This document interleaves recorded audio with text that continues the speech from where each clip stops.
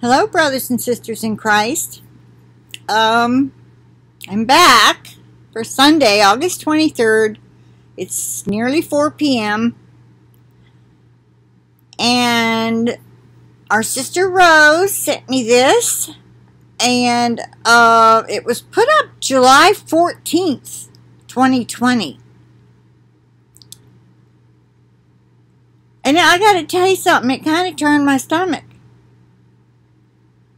It is showing how exactly these the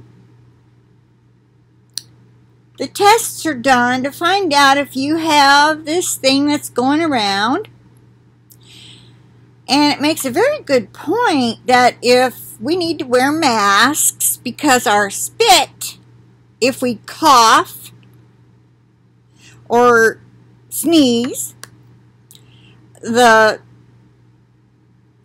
spit stuff right up front, would be caught by the mask, right? To keep from spreading what's going around.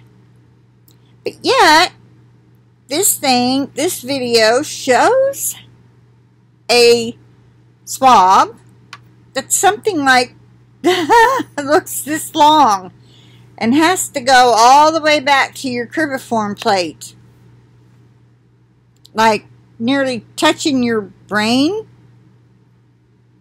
Why?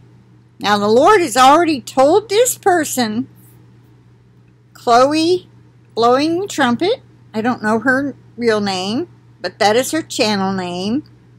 She was told by the Lord not to take the test. Okay, then it moves on after showing you how the test is done.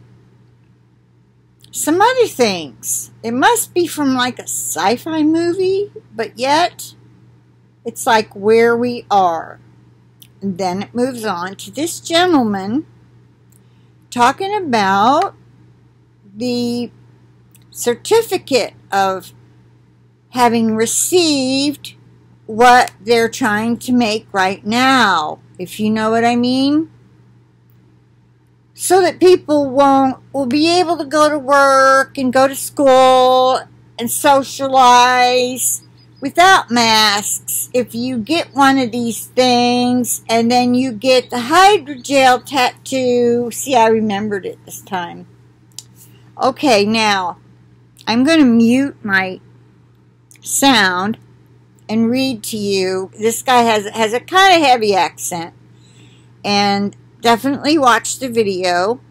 It's so this lady is showing where the mark identification part will go on your forehead or wrist, possibly.